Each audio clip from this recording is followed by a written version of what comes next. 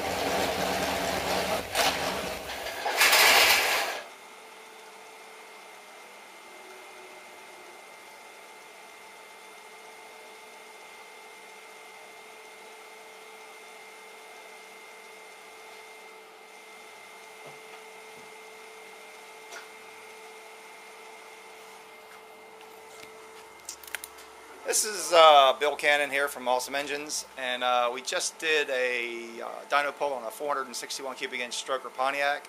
This is a stock 400 block with a 4 1/4 Scat crank in it. It's nothing trick. We did a little valve upgrade on the heads, but they are stock untouched. And it's got a Comp Cams hydraulic roller. We use the stock 68 manifold, stock quadrijet, and believe it or not, the air-fuel ratio is near perfect, but it runs out of fuel right at 5,000. We're going to address that. But the motor did 597 foot-pound of torque at 3,000 RPM, and it made 453? Yeah, 453 horsepower at 4,800. So they're known for being torque monsters. This one's a real torque monster, and it's not got really anything trick. It's gone in a beautiful 68 totally restored FireBird we done. 4-speed car, 330 gears. It'll probably run 1150s. I'm going to show you a picture of the motor, and we'll be done.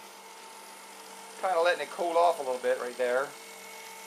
We did not have a adapter for the front cover, but got a nice competition header from Hooker, which we're going to use those in the car.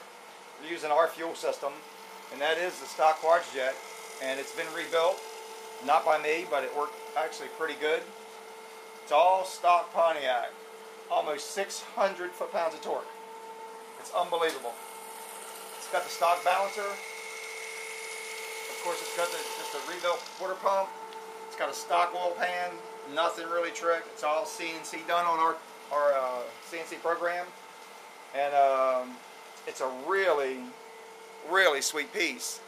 And that's a 4 1/4 crank. We use a 4.5 inch crank and have a 475 program for somebody who wants to get real stupid on the street. But 600 foot-pounds of torque, you can't even imagine that at 3,000 RPM. Anyway, that's it.